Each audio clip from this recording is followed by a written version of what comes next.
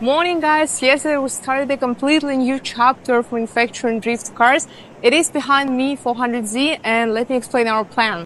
It is disassembly of 400Z and as you remember before we were working on 370Z for the Pro project. So this will be the Pro project too, because our main hypothesis, our main point that body of this car, the platform of these two cars are completely similar and we can work on both of them. It will be ended closer to the end of this year, but anyway, you'll be included in all the details that we'll implement.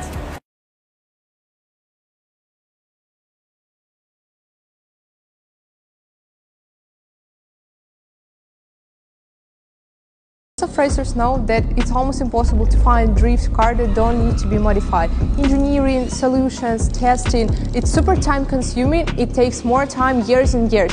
And what if we tell you that we have a solution and you can manufacture and build